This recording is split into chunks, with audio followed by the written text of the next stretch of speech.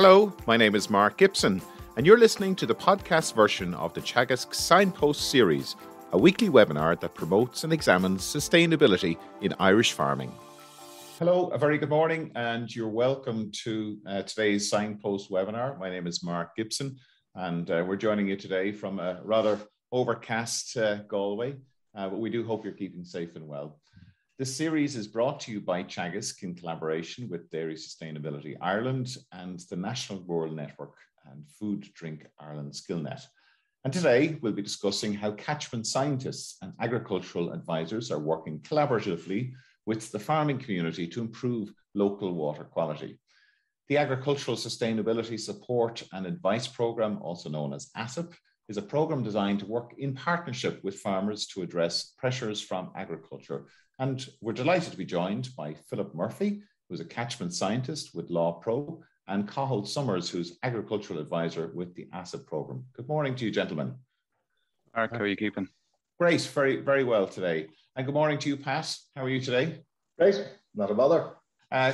Philip, if I could start with you, and maybe if you could tell us a little bit about the work that you're doing with LAWPRO. I know you're going to go into detail within the presentation, but maybe just give us an overview of what the purpose of LAWPRO is and your role there. Yeah, thanks, Mark. We're really based at the river level across the whole country. We're divided into separate teams across the country, and we carry out environmental assessments in our rivers to determine the health status of them. From there, then we can determine whether measures are needed to improve water quality in an area that maybe water quality is under a threat. And we do that. We work with a lot of different agencies across the country, and we work with a lot of local authorities in that as well. So we're fairly widespread. Brilliant.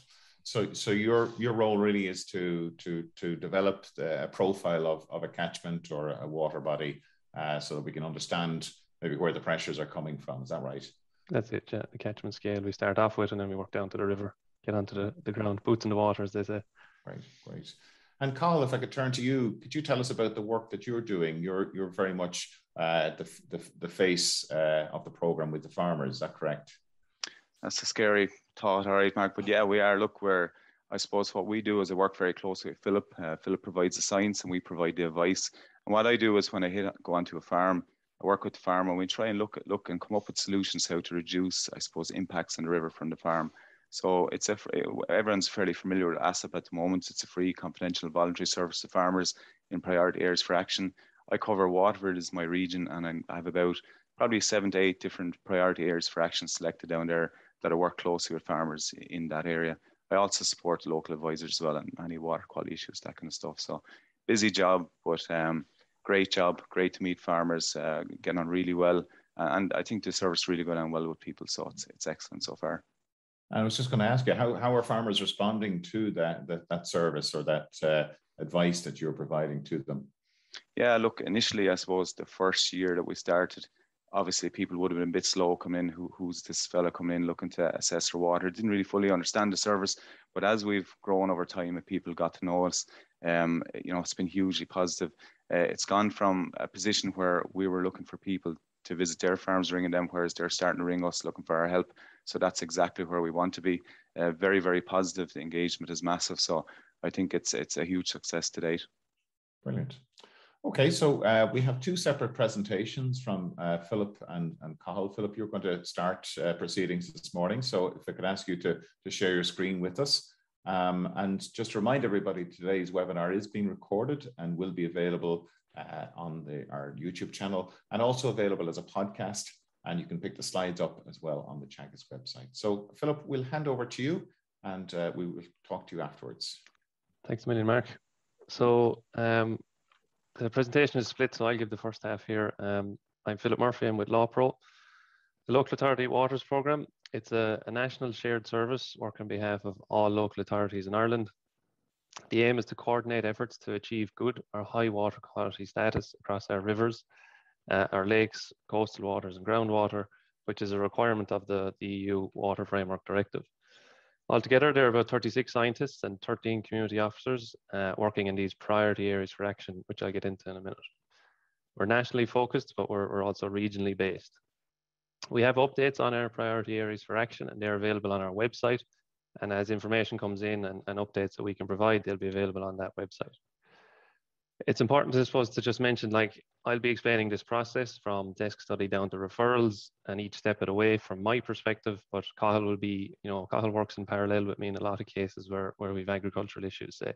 And so this is an example of these two pictures here. I was invited to a farmer discussion group there. I'm talking there from the stream side on the left, and Cathal and Andrew Geraghty there from Glanbia talks to the farmers at the discussion group. So there's plenty of collaboration there along the way, and I'll explain that as we go.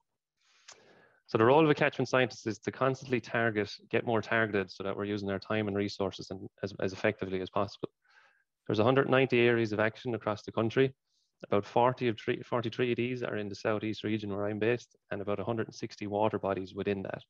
A water body for us is typically a subsection of a river as opposed to a whole river or water body itself. We work as part of a team, one catchment manager, 6 scientists, and at least 2 community officers in the area. And there are 4 main stages to our role. The desk study, which I'll go through, is our first effort to get more targeted on the information that's available to us to improve water quality in an area.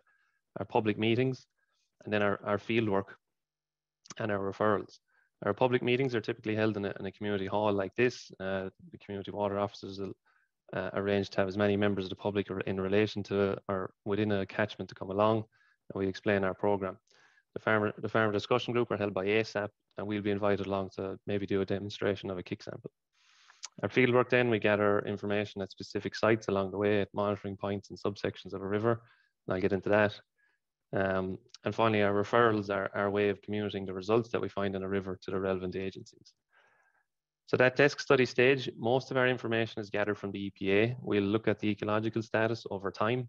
That ranges from high all the way down to bad, and we'll see how it's changed over time. We'll look at monitoring data. Typically nutrients that we look at are ammonia, phosphate, and nitrate, but there's other hydrochemistry data available as well. And we look at the pressures in an area.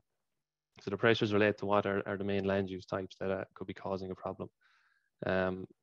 The agriculture is an example, urban wastewater, or in some cases it might actually be unknown what the pressure in the catchment is. Where relevant, then we can get information from inland fisheries, or Coillte, Forest Service, Irish Water, and local authorities. So now I'm going to jump into one specific catchment that we're working on, the Clodia, and I'll go through the water quantity results and pressures first. So this catchment is in North County Waterford. This is typically the view that we'll start with when we look at our catchment. This is a 37-kilometre stretch of water body that we try to narrow down as best we can. So this is our boundary of the catchment. The river flows from left to right here, and we have 2 monitoring points. And it's from there that we start our initial assessment before we get out onto the ground. We'll see for this monitoring point in the middle of the catchment, there's been a change in status a number of times over the last number of years. Getting down, it falls down to moderate here in 2014, 2008, and 2019. And it's also improved up to high in 2018. So we need to figure out why that's been dropping and why we need and figure out ways to improve it so that it stays at good or high status. So that's our first, I suppose, point of information that we'll gather about this catchment. The second monitoring point has had a slightly more stable status over time, remaining at good and high with the last number of years. So we need to find out ways to protect it and make sure it stays at that level. The next thing we look at is our chemistry results. I'm going to start here with the ammonia results. The yellow dots are just the average values in a year, and the blue are just the single dots taken. So typically the ammonia levels are below our threshold for our ammonia significant levels. So this wasn't considered an issue in the water body. The ammonia levels are just too low. Similarly, phosphate, although we had 1 year that was above our threshold level here, this red line, it may have been due to this outlier that occurred. But generally, phosphate was below our threshold again for a significant issue in the water body. We look at nitrogen levels then. It doesn't breach the threshold here, our red line, but it's elevated as we considered, but not yet a significant issue. So it's something that we keep in our minds when we are out in the catchment. The next thing we look at, so we looked at our chemistry and our ecological status. We look at the pressures in the catchment. The pressures are typically related to the land use in an area. In this map here, it's the same catchment. The blue represents the agricultural area. Yellow here is arable, and we forest and peatland as well. So this shows us the distribution of land use or pressures. And so we need to consider those when we are out carrying out our assessments in the river. The risks we associate with those pressures are, for agriculture and forestry, are likely to be nutrient loss. It could be point or diffuse, or sediment loss could be from soil loss and erosion, and hydromorphology, which may be changes to the riverbed or riverbanks. So at this stage, we're still within the desk study. We've collected a lot of information to help us, I suppose, identify pressures that could be possible once we get down onto the ground. An important step we do is we carry out is the pathway analysis, and there's three main pathways that we look at. An overland flow pathway is where nutrients may or pollutants may run off the top of their soil and enter our river almost directly, and it's typically the shortest route for pollutants provided they're present to enter a waterway. The second pathway is a subsurface or shallow subsurface flow, where some percolation may occur through the soil, but it meets an aquifer or a bedrock that acts as a barrier. And so the pathway in this case is subsurface underneath the soil initially, and then it enters the water body where it meets the aquifer. And finally, there's a subsurface or deep flow, which enters, we may have a well-drained soil with a permeable subsoil, and also an aquifer that has good storage, which would typically be the longest pathway that enters, I suppose, groundwater first before it comes up as surface water here. In our assessment, we determined the shallow subsurface flow was the main pathway in the Clodia, and I'll show you that in a second. Of course, there's plenty of exceptions. There's karst and limestone areas. We can have a lot of variation in our bedrock and a variation in our soil types. This is a soil type map for the Clodia catchment, with the green showing our well-drained soils and the brown showing our poorly drained soils. We can expect the pathway to be overland on our poorly drained soils, and in the well-drained soils, we need to consider what's underneath. In this case, the aquifer is, both of these aquifers are for poor storage, so they act as a barrier to any rainfall that percolates down. So nutrients can go through a subsurface or a shallow subsurface flow and enter our water body that way. So at that stage, we've equipped ourselves with a lot of information to head out onto the ground and start carrying out our environmental assessments on site. I'll stick to this scale for showing this. With 2 monitoring points, which we typically visit first, but we always try and narrow down our full stretch of water body as much as we can. So we ended up with 11 separate sites that we visited multiple times and during different seasons. This was actually narrowed down to another 5 sites, and there was evidence of impact on site that I thought was worth following up, and that's where Cathal comes in terms of the evidence that I find of an impact. If they're agriculturally related, I'll hand those over to Cathal. So these sites then, we've the first 3 here showing nutrient issues, which I'll explain how I got to that. And we've 2 separate sediment issues here in the middle of the catchment as well. This first nutrient issue, so on site then, we'll carry out a kick sample to look at the biology in the river and see what sensitive species or pollution tolerant species are present. In this case, the biology was in good status, so there was a good balance there. The environmental indicators, however, showed that there was low oxygen levels, which impact the biology. This was later backed up by a kick sample by the EPA themselves at the monitoring station, which found elevated oxygen levels. So that fluctuation in oxygen levels would typically indicate that there's some unnatural levels of macrophytes or vegetation present in the water body. In this case, it was quite obvious at this site that there was this widespread filamentous algae on the riverbed, which would indicate that there's some kind of pollution entering, a nutrient pollution in particular, that lets these plants grow. And so it was determined that there was evidence of impact at that site. It was a similar story at our next 2 sites. We looked at biology again, although at the tributary side, there was an absence of stonefly, which are pollution sensitive. So that was our first indicator. The DO again was also slightly low, and there's also this filamentous algae was present again. When we look at the tributary a bit more specifically, we see that there's some algae growth occurring as well, which again is a nutrient-fed indicator. So these plant life would have indicated that there was enough evidence of impact there. So that would have led to our first 3 referrals for ASSAP, because of the pressures in this area, the catchment were all agriculture related. There was no additional pressures. So Cathal would have been with me on each of those fieldwork steps. We would have talked through it. He would have saw the evidence as well. And he's happy to accept that those were agriculture related referrals for those points in the river. And so I passed those on. The next 2 issues then, the ecology in terms of downstream of this sediment issue was actually impacted, and we saw that monitoring station actually drops down to moderate kind of regularly. The environmental indicators were okay at that site, But the sediment issue was, I suppose, obvious on the day that we were out. It was a point source that was coming from a road drain, and that was pouring in sediment on this side.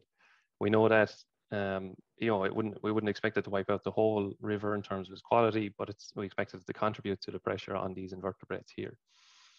This was actually this road drain, which we typically see, just at a kind of an unnatural level of sediment coming in. When you follow that up, it was actually coming from a farm laneway, not too far away. And so that was our source, and Cathal I would have passed that on to Cathal for him to deal with when it's determined as an agricultural issue. Our next sediment issue then was slightly different, and it was on a different channel, an opposite channel, and it's more widespread than that point source that I showed you. It's interstitial sedimentation. I suppose it's going to be widespread like this. Again, this kind of sediment issue is going to affect our invertebrates, our bug life here, and affect the quality of the water overall. So those were our next two referrals. As I said, forestry was a pressure on this catchment as well, but I was happy to rule this out. Cathal asked me about it, what those pressures were. I didn't find that there was any felling events related to forestry that could have linked up to sediment issues that I found. So I was happy to rule it out, and Cathal was happy to accept them as an agricultural issue. So that's a total of five referrals, and that's where I'll hand these on as a report. You know, there'll be nothing new to Cathal when I explain this to him. And so as once I've my side of the role completed, Cathal can take over then. And this is where I hand over my presentation now as well. Okay, thanks, Philip. Really logical process there. So I'm very clear that you're working as a team with Cathal. So Cathal, if you could just share your screen with us there. Yep, Mark.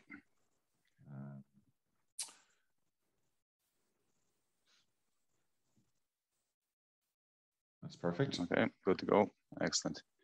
Lovely. Thanks for that, Philip. Okay, so Philip has gone through a good bit of the process, which is so far. So I suppose he's talked a lot about how we work together, and we work together a lot. We're in contact quite regularly, because I think that cross communication is really important, so that Philip can understand where the farmer side are coming from, and where I can understand where the environmental issues are arising. So we can pass that message on. So it's a good line of communication. But I suppose it's important to emphasize before I get into it that the service is confidential. So for any farmers that are watching, when we discuss something, it doesn't go beyond the farm gate. So it's between me and the farmer. But I can use the knowledge I have beyond that to work on the problem. So that's important to remember. So just before I get into it, one thing I want to say is, I suppose, as I suggested, I work in Waterford. And I just want to talk a little bit about the catchment. This is here a catchment scientist in the river, and this is actually TJ Phelan from Glanbia with Dairy Sustainability Ireland, where they're working together on a catchment walk.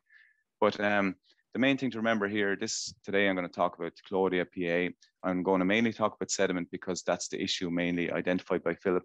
But bear in mind, Philip did note a little bit about nitrogen. It's not an issue yet, but there's patches of this that can be quite intensive. So that's in the back of my mind. So sometimes I advise on that as well. But number one is sediment in this area. So there's a mixture between cattle, sheep, cows, a little bit of tillage, not very much, but that's what we're dealing with. Just want to give a nod to our collaborators and funders. This is a huge collaboration. It hasn't really been done before in any real country. So it's working very well, where we're all working together to the same goal. And I just want to let people know that there's a lot in it.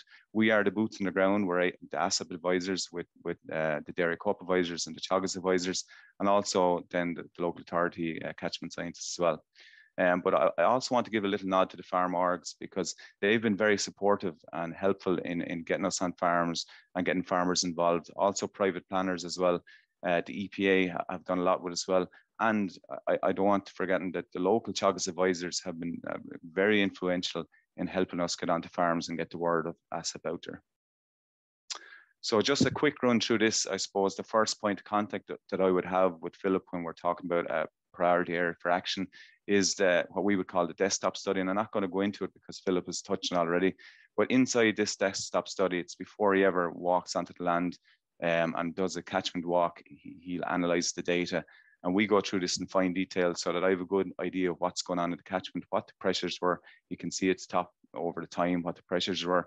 He'll show me the monitoring points. We look at the topography, all the influences that he thinks at that point might be a problem. And as Philip always says, he has to untangle what the issues are. And we work together on that.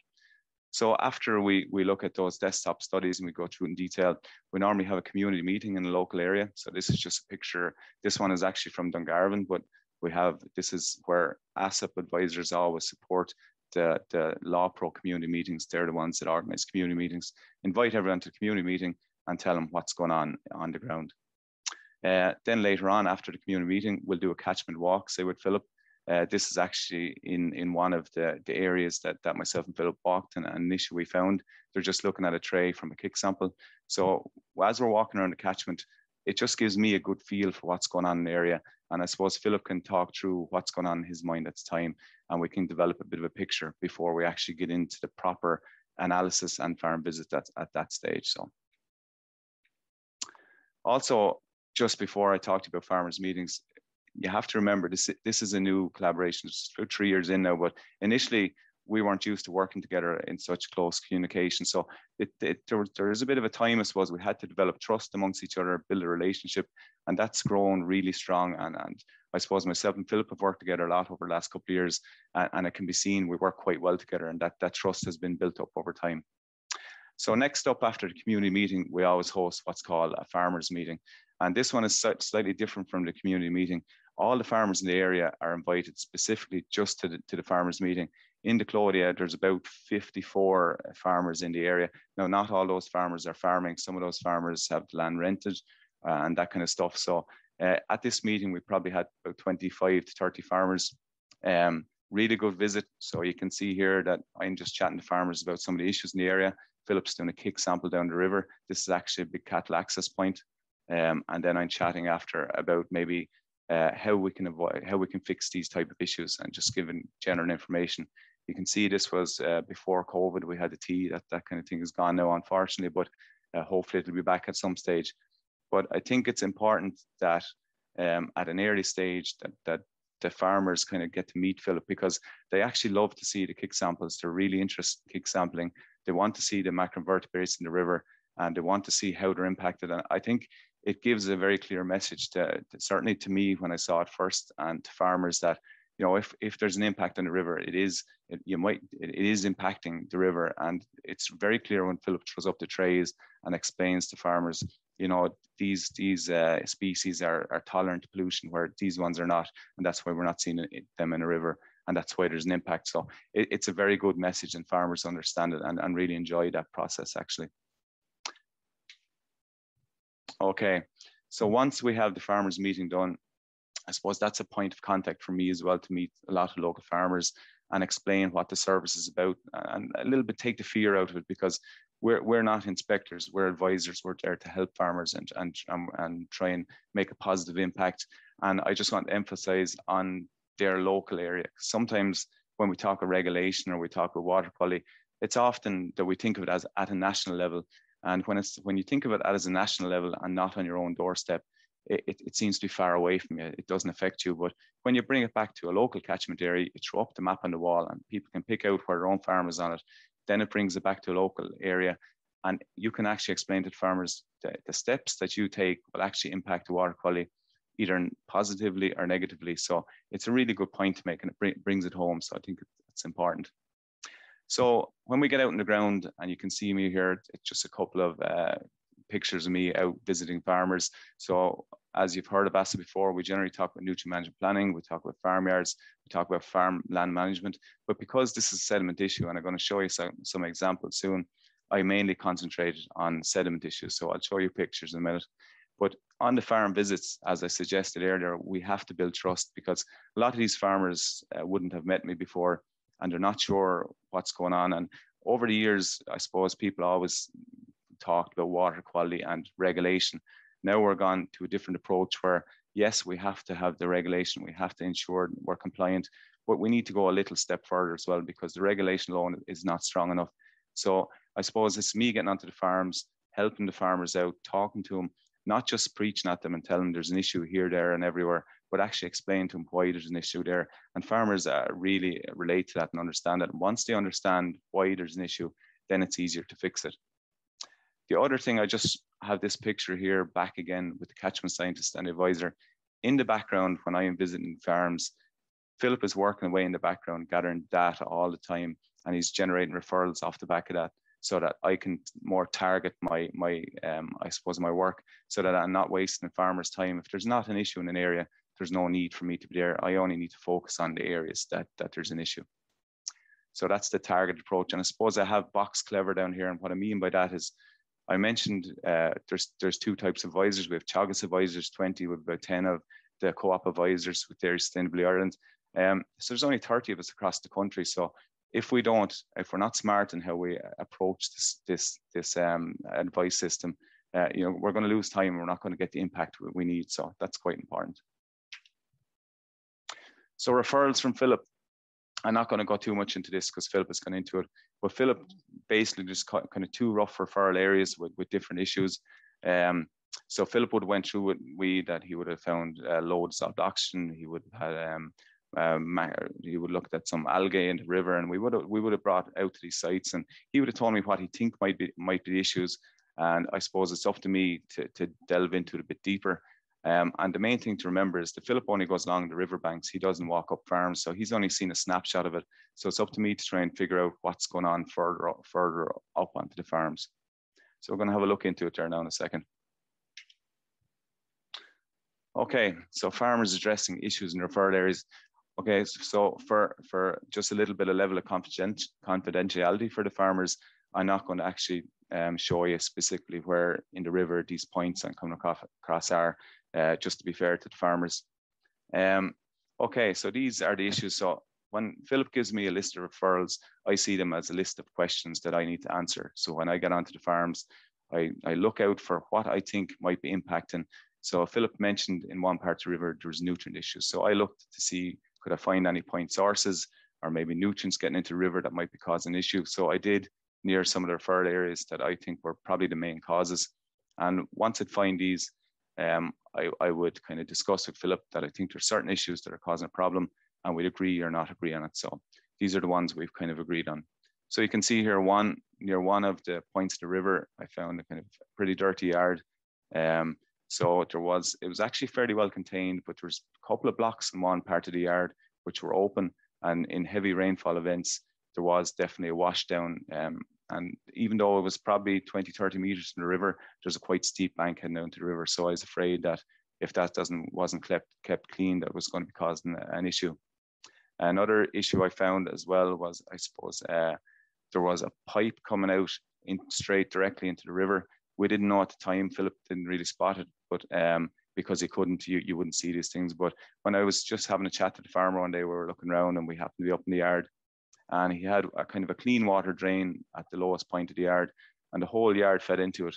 And I'm not a fan of those clean water drains, sometimes depending where they are in the yard, because potentially if an incident happens, it's piped directly to the water course, it can cause problems. However, this was a farm that you could eat your dinner off the yard, very, very clean. I think what probably just happened here is sometimes if a little bit of dirt got fell and it wasn't cleaned quickly enough, and you had some rain, it was just a straight direct access to the river. So that farmer has changed that. So it's not directly to the river anymore. That pipe, it's into an attenuation area, into a forest. So it soaks down through. And the other thing that he's done, he's reconfigured his yard. So he's actually changed, we had a chat, we've changed the way he moves from the silage pit to feed barriers. He's moving the cows to reduce the stress in the yard. And he's also actually moved that drain to another part of the yard so that if something happens, it can't affect it. So massive work there at great expense. He probably spent in excess of 12,000–13,000 to do that. So that's massive expense, and not all farmers have that type of money to do that. So credit to him for that. And this one here, there was a big cattle access point that we were worried about, this one here, and we thought that was having an impact on a monitoring point. But in actual fact, when I actually went out to the farm, it is a dairy farm, but this piece of land is actually mostly silage ground and some heifers.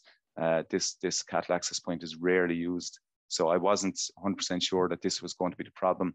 So I actually changed this cattle access point around. It's very awkward to put a bridge in there, would cost in excess of about 60–70,000. So it's not a runner for farmers. That farmer cannot afford that. So we've actually contained it, fenced it off so that they only move through it when they have to move through it. But there was a little trib that Philip pointed out that might be an issue. just beside this, and I did follow it up, and I found, and it's only because I chatted to the farmer, I couldn't find any issue along the drain, no issue at all. And I was saying to the farmer, I can't understand, like I don't find an issue here, but there is algae in the river and I can see some issues. So it's only when I talked to the farmer that he was telling me that, yeah, he probably wasn't maybe spread the slurry a little bit too close to the drain here, and it was probably maybe he got caught one day that the weather kind of came heavier than he thought. So out of that farm visit, we've decided that this land here is not going to be spread with slurry anymore, and we're always going to, even with chemical fertilizer, we're going to come way back. So that field has been ruled out for slurry from now on. I also found some cattle access points and some land erosion, and this has been planted up actually with willow now, so it's quite nice, or it's coming on. This is some other issues that I found as well. So you're probably familiar with this. Maybe trucks in the wrong place. That's moved now. Some compaction issues as well. People going in at the wrong time. But this is one of the main ones. This is just above a monitoring point, and it's probably one of the ones I wanted sorted out, and it is sorted out now as well. This doesn't happen anymore. There's just water coming down the farm roadway straight onto the road, and there's the monitoring point just down the road from it. So it was getting straight in there. So that's solved. That's actually pushed onto land now to attenuate, so it doesn't happen anymore.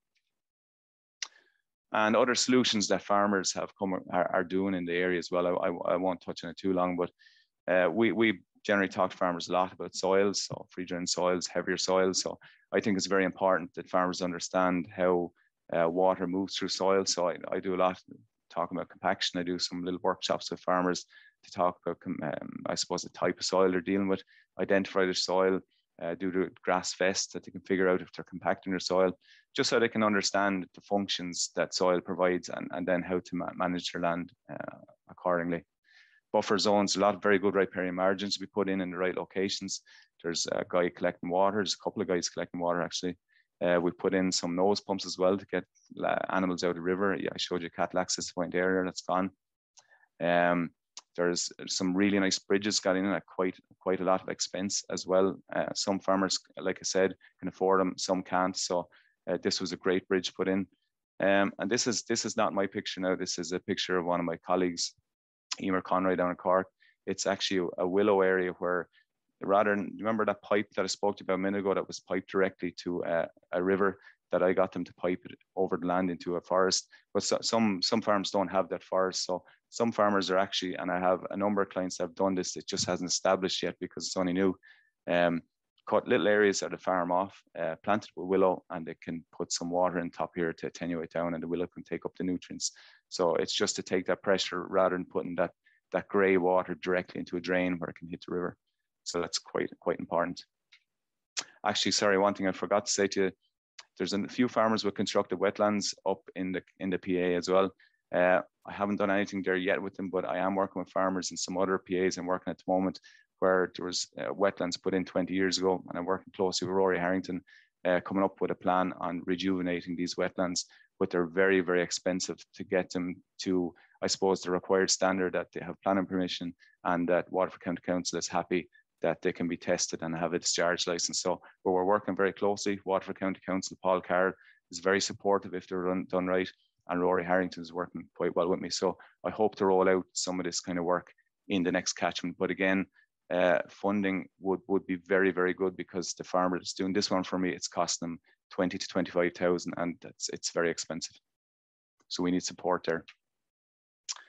This is just a picture for roadway. A lot of roadway work has been done. Look, I know the new roadway regulations has come in the 1st of January, but a lot of farmers needed a lot of help with this, and we do this kind of work regularly.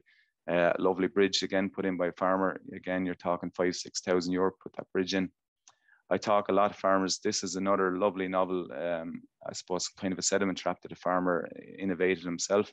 So big bales of straw, the water's coming down this way. We have actually one here, just a net to catch, and there's one at the back here, you can't see it, and some bales in between. It looks a bit rough and ready, but it actually does a great job. He cleans this out on this side maybe once, twice a year, depending on the sediment built up. It's actually doing a great job. There's very little sediment getting through. Rough and ready, but it works really well. Two pictures here. I can't claim credit for this one. This is the Devon Wildlife Trust project. I show this to farmers a lot because this is a little project carried out to put up this bit of a sediment trap. It's quite big hill, but it's on a cereals, winter cereals field. But I often compare it to a grassland, a reseed late, maybe into September, because what happens, I just want to show, this was put in about October, and this is in end of January at the moment. And you can see how much sediment was actually caught coming down the hill over time. And if you look where the farmers are walking, you actually don't see much sediment. So just an indication of, you know, what sediment can run over land down into water. And I always compare it then to I suppose, poaching and reseeding. If you're carrying out that kind of practice, you know, it's going to lose sediment to water. So it's important for farmers to understand and see this. Just one thing I want to show you. This is just a note here. This is an example. It's not in the Clody PA because, again, protecting farmer confidentiality. But this is the kind of plan that I will give to farmers. I'll go through the land. We normally start at the river. We'll work our way back up the land, look at open drains, that kind of stuff.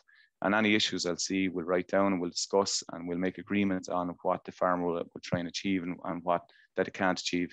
And I'll develop a list of actions off the back of it as well. So here, just to give you a quick example, there's a roadway running to a drain here. There's a small level of land here with drains either side, so we're not spreading slurry there at all. It's too dangerous. There's a bit of slopes off tillage field here, so he's going to cover crop and he's cutting a big riparian margin out here. I asked him for at least 3 meters. He's given me 5 to 6 meters. That should do the job. So it's that kind of detail we're getting into, make sure we catch every point. And one last thing, if we look at the EPA overland flow and delivery point maps, which Jenny Deacon demonstrated here before on this, it shows a lot of water coming down to this point. And when I actually walked the farm, it was shown through to that as well. So we're putting in actually a little forestry here in that corner to try and mop it up. So I suppose the big thing, we'll wrap it up now soon, but I visited up on 45 farms in this catchment. I've given 45 farm assessments. So that's 45 specific farm plans to farmers to work on with points and actions that they can work on.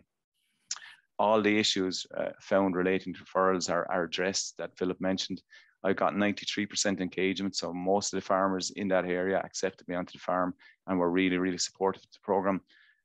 Altogether, total risks between all my visits, 45 assessments, I identified 330. I'm probably very fussy in the fact that I identify a lot of risks, but generally per farm, it's coming up an average of roughly eight risks per farm. But I fine tune it down just to sediment. I kind of tick off risks as I go along, but I fine tune it just down to sediment. And generally I would only advise them 3 or 4 risks per farm. In that letter, I won't put 8 down because it's too much. And if the risk is not a high risk, I won't put it down. We categorize our risks into category 1, 2, and 3, high, moderate, low. I only advise on the high risks. And only if you can break that down more, if it's just sediment risks, that's a lower number again. I would advise on the heavier stocked farms in this area because with the PIP nitrate maps, some of the areas are susceptible to nitrate loss. And even though it's not the main issue in the area, if I think there's a high stocking rate and a farmer needs some nitrogen advice, I'll give it to him as well. So 91% of the actions that I ask farmers are agreed, 10% not agreed, and all 10 of those is down to cost, bridges, concrete, just sheds, storage, that kind of stuff that's very expensive. And last then, just to wrap it up, I just want to show some other good additional work that's been done in the area as well. We put out a newsletter as well, just to keep farmers up to date. It's not just a once-off visit. I visit somebody's farm 3-4 times, and it's not a once-off visit. We keep in constant update with them. You can see Andrew Gerry down here, just to give, he's my counterpart that works with me. He's with Lombia. We work together as ASSAP advisors in the areas, and we work quite tightly as well together. Andrew does a lot of dairy farms. And then I just want to say, because over the last number of years that people are talking about a lot of water quality in the area, a lot of good work has gone on.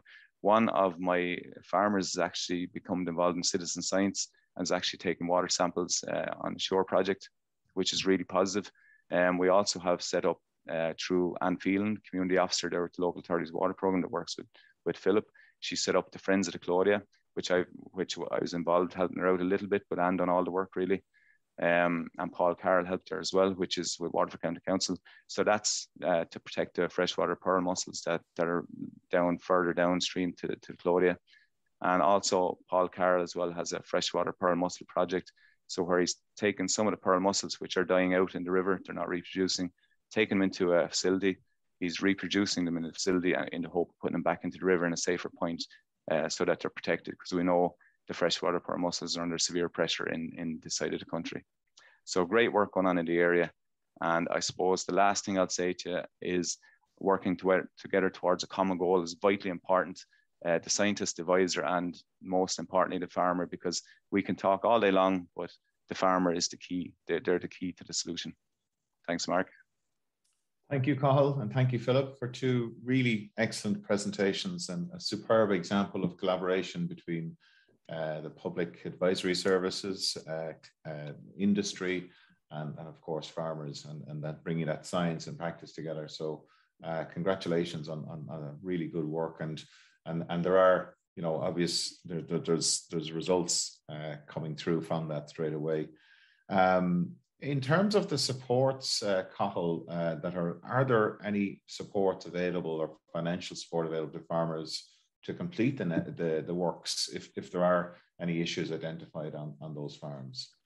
Yeah, like Mark, there is some supports out there, and I won't say there's not. TAMS is there that's available to farmers, but you get grants, but that's some farmers in the last 10 years have, I suppose, they've changed their systems. So over the last 10 years, we've been looking to produce a little bit more, and farmers invest in different things like parlours and storage, and some of them are maxed out in their grants maybe, and they're heavily invested.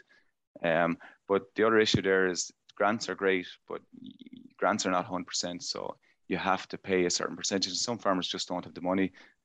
Lots of farmers are in different circumstances. I have farmers ranging from mid-20s up to mid-80s. Some are willing to invest, some will never ever get a loan, they mightn't have the money available. So yes, there is some support available, but I'll be honest with you, Mark, it's not enough. There's, like, even this year alone, take for example, I know it's identified that storage is a critical problem. To get an overground tank with a cover on it's going to cost you up to 70,000, 80,000 euro. That's a massive amount of money for a farmer just to increase their storage. And I know they need it. If they don't have sufficient storage, they need it.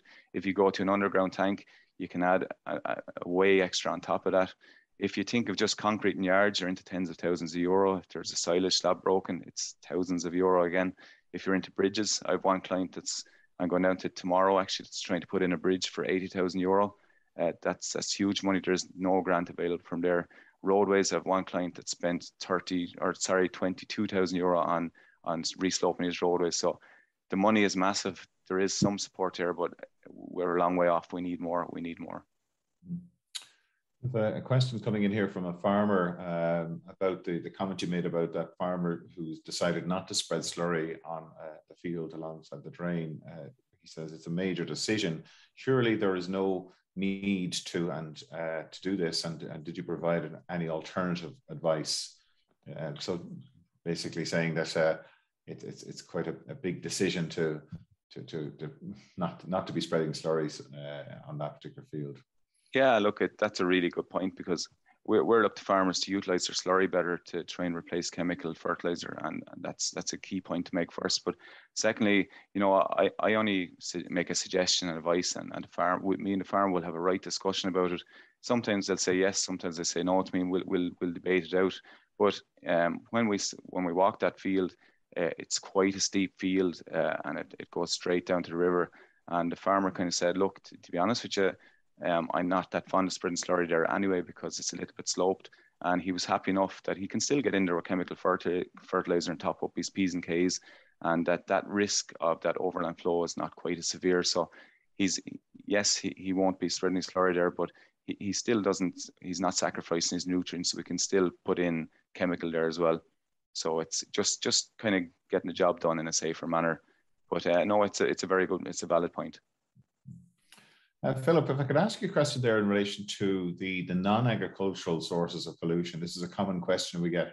How do we differentiate and from the other types of pressures that we would see, for example, septic tanks or those types of sources from agricultural sources? Yeah, so agriculture is only one of 12 pressures that we actually look at. And as Cathal said, I spent a nice bit of time trying to untangle those pressures in a water body. So our first, I suppose, level of targeting is that EPA initial assessment of the pressures in the area. So they may have information on wastewater treatment plants, the forestry, other pressures. We even have a layer for septic tank pressure as well. So when we get out and if we do see impacts, we won't, we'll do as much assessment as possible to rule in or rule out other pressures before we get to any specific one. It really is about untangling and trying to narrow down I suppose the stretch of river that's impacted by specific sources. So we do spend a nice bit of time trying to untangle each of them. It wouldn't always be, I suppose the catchment I showed today is predominantly agricultural. So in that way, when we forestry ruled out, the only other pressure in the area would be agriculture. And could you remind us why these particular catchments have been chosen? What are the criteria in broad terms that are used to select them? Well, the priority areas for action are picked because they've been picked by public engagement and agency engagement initially. I think that was facilitated by the EPA and the LAWPRO side of the house too, the community water officers. And that was a way of gathering information on what water quality data was there to determine what the pressures were. It could be over time, they look at historical information and new pressures, that kind of stuff as well. So it would have been a big public engagement approach to end up with the pressures that were there, those initial pressures. Pat, some really good questions coming through. Yep. Before we go to the questions, I think it's important that we acknowledge that you have been instrumental in this ASSAP program coming to life for yourself and colleagues, and I know bringing together industry. So we might throw some questions your direction later on. That's fine.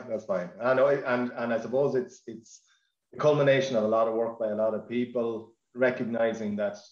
I suppose the approach of pure regulation wasn't going to meet the needs of improving water quality, and a lot of people began to recognize that this approach could work, and a lot of people went out on a limb to set it up. So a lot of thanks to a lot of people is needed in relation to that. Just I suppose one comment, it's a little unusual. So, the presentations were described as very cool. And interesting. A couple of specific questions. There's one, Carl, you talked a bit about reed beds, and there's a question there is how important do you feel that reed bed filtration of farmyard runoff could be in an Irish context? And what scope is there for, I suppose, scaling down of some of the planning to make them practical at farm level? Yeah, I'm a big fan of reed beds, or I won't call them reed beds. That's the 20-year-old term, I suppose. We call them our integrated constructed wetlands. Rory Harrington would kill me if I call them a reed bed. But yeah, no, I'm a big fan of them on two fronts. From, I suppose, the advisory front and the science front. It can clean water for us. Now, the other issue that farmers really like them as well is because they solve a big problem, because you heard from Jack last week about the grey water problem, the soil water problem, all that kind of stuff. I think they can be a big solution for us. I think the issue with them was that many of them were put in 20 plus years ago, maybe weren't maintained correctly. So I think if we are going down the route, and we are in Waterford, I have big support from Waterford County Council. They're very fond of them. And Rory obviously has been involved in the Dunhill project. But what needs to be done to get them to work correctly, number one, they need some funding, they need some support. But number two, most important, is we need to get planning permission for them. We need to make sure that they have analysis done of them, maybe once or twice a year on the outlets, to make sure they're working.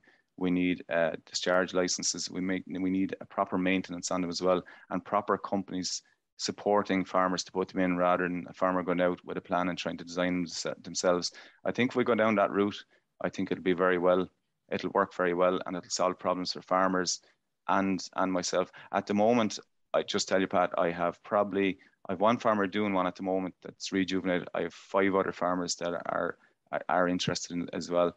I've one guy that spent significant amount of money on, I suppose, an irrigation system to spread water on land. But he's going to ditch all that now for the constructed wetlands, because he's not a fan of putting dirty water out. His land is quite heavy, so he doesn't like to put it out, I suppose, at the wrong time. So the constructed wetlands are cleaning that water for them.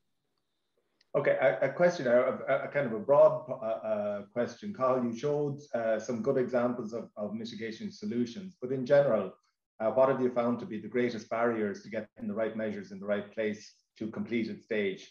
And how do you think these barriers could be overcome? Yeah, there's a couple of barriers. Like money is a big one, Pat. It is a big one, but we've spoke about that, so I'll skip that. Two is land as well. Like if you're looking for someone to put in, we're talking about sediment loss, overland flow. So when you're talking about that, we have to break the pathway. So when you break pathways, you have to put a barrier in place.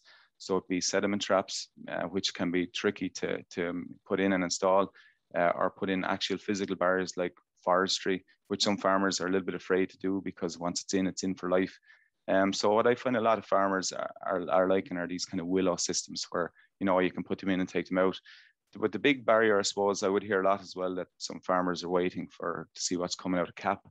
That you know, I might suggest something. They might say, well, maybe we'll get paid for the CAP, and they're kind of holding off a bit.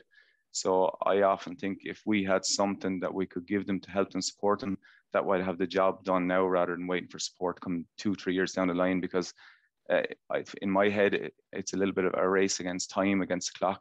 I have 2027 in my mind to get all our water bodies up to good status. I don't think we can wait 2 or 3 years for that support to come. I think it needs to come now. And they are the main barriers. To be honest with you, the farmers are not barriers at all. Like I probably suggested before that I go out and I give advice, but I don't have all the answers. When I hit a farm, the farmer knows their land better than I do. And we work together, and some farmers have given me massively good ideas that I bring to other farmers. So that there's a really good connection between me and the farmer and all the advisors like that as well. So I think I think the farmer needs to be commended for some of the stuff that they're really good innovators and great engineers as well. So I think it's not the farmer necessarily is the issue. I think it's just that some of the steps can be tricky to get around. Question for Philip. Cathal, you've been doing all the talking. Have you a timeline for completion work on a catchment, and how do you decide when your role is finished, and what is the closeout process? Yeah, it varies depending on the area for action that we're working in. Because I actually only showed you a single water body area for action. I have another one that has 12 separate sections, and so it's hard to put a specific time on it. But if you're to work in a water body section, like we'd be aiming to have it, you know, within a 2-year process. It depends on measures, depends on assessments that are there, and it depends on, I suppose, that feedback and the targeting and untangling that's there. So it is hard to put a real timeline on it. In terms of how we do it then, if just in terms of agriculture here at least, it'll take a lot of conversations between me and Cathal in terms of what measures have been implemented and are they enough to eliminate that evidence of impact that I would have saw at the river. For other pressures then, forestry and that, we may, you know, expect to see agreements on what will be done before a felling event or pre or post.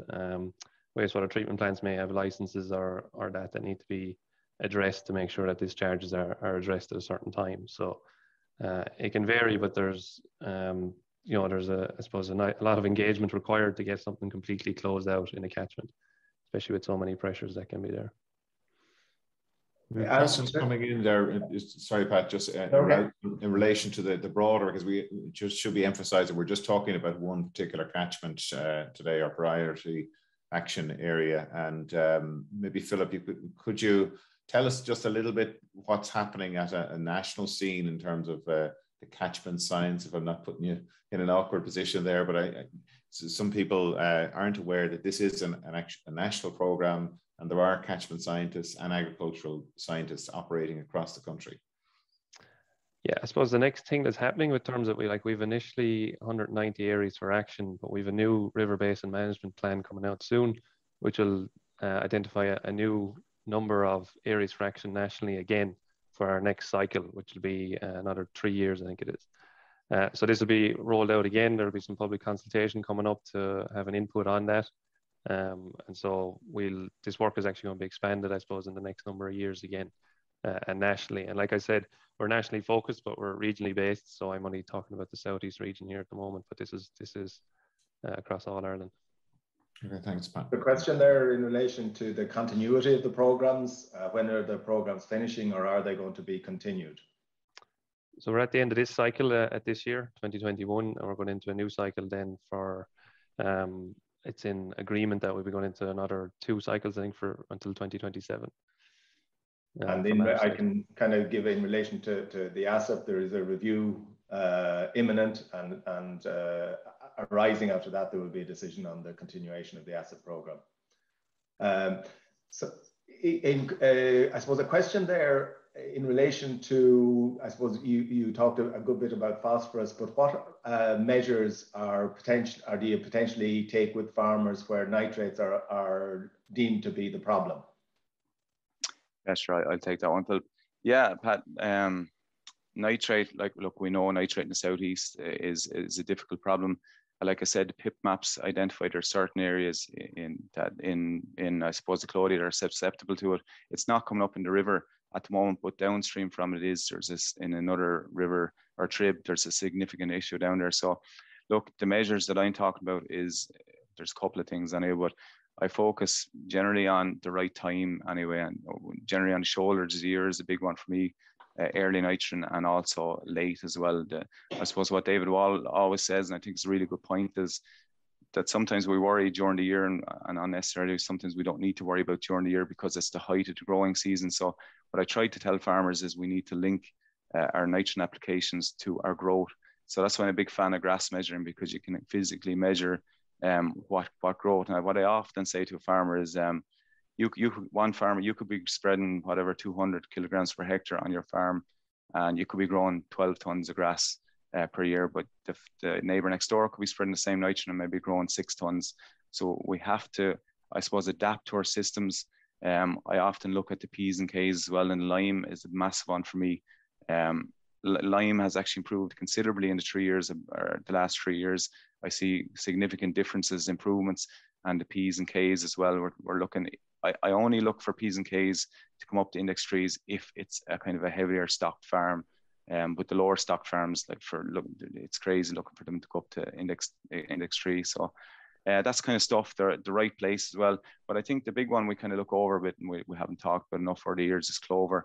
I think we have to reduce our chemical inputs, and I think clover has to be a massive part of that. And I see a big shift lately. And I'm a big fan of multi-species swards as well coming in. So I think they're some of the future to reduce our chemical inputs. I was on a farm yesterday with very good clover and very good multi-species swards in one of my other PAs, and they're actually spreading half their nitrogen compared to the rest of their grassland. And I'm visiting another farmer next week who's actually skipped 4 or 5 rounds of nitrogen this year as well. So there is a shift there, but we need to help them. And the last thing, I won't hold you up too long, is the soil type. I keep coming back to, I suppose my background is a little bit soilsy, so I'm a big fan of soil type, but we can't just tell a farmer what to do. We need to get them to understand about soils and how nitrogen moves through soils.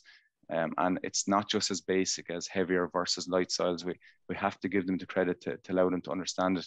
And once they understand that makes things a lot easier. Now, I could give you a list of other things we can go into, but that's just a taste for it.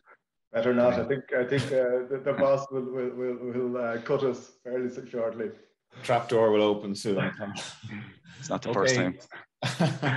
Look, thank you so much, Philip Murphy from LAWPRO and Cathal Somers from the ASSAP programme.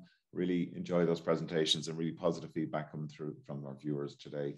And Pat, thanks so much for helping with the questions this afternoon. And just a great example of a project, again, collaboration between industry, farmers, and the advisory services and the scientists as well. So hopefully we'll be in a position in a couple of years' time to report the positive impacts of the project, because of course these things take time, don't they, to have an impact on water quality. So I suppose we do have to be patient from that perspective.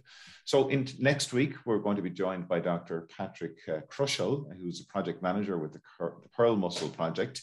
And he's going to be talking to us about a results-based payment scheme that is being designed to target these endangered species. So really looking forward to Patrick's presentation next Friday. So with that, we just want to say thanks to our production team, Andy Boland and Yvonne Mahers, helping in the background today. Pat, thanks with the questions today again, and we look forward to seeing you next week at 9:30. So we shall talk to you then. You've been listening to the podcast version of the Teagasc Signpost Series, the weekly webinar that promotes and examines sustainability in Irish farming. Don't forget to join us live every Friday morning for our latest webinar. For more, visit teagasc.ie. And you can also rate, review, and subscribe to the Signpost Series on Apple Podcasts, Spotify, or wherever you get your podcasts from. I'm Mark Gibson, and thanks for listening.